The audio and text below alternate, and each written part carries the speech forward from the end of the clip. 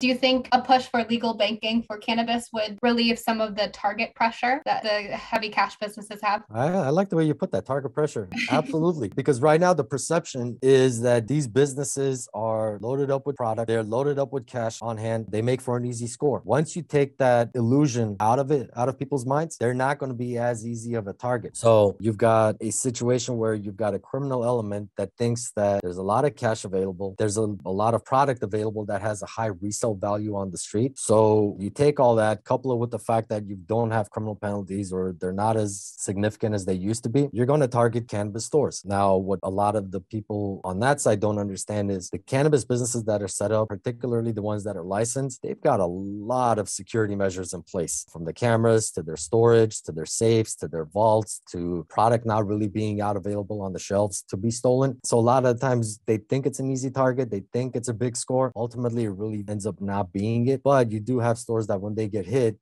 pretty hard. So with safe banking and all that stuff, if you were to remove the illusion of just a room full of cash just waiting for somebody to step in and take it, once you take that illusion out, I don't think they're as easy of a target.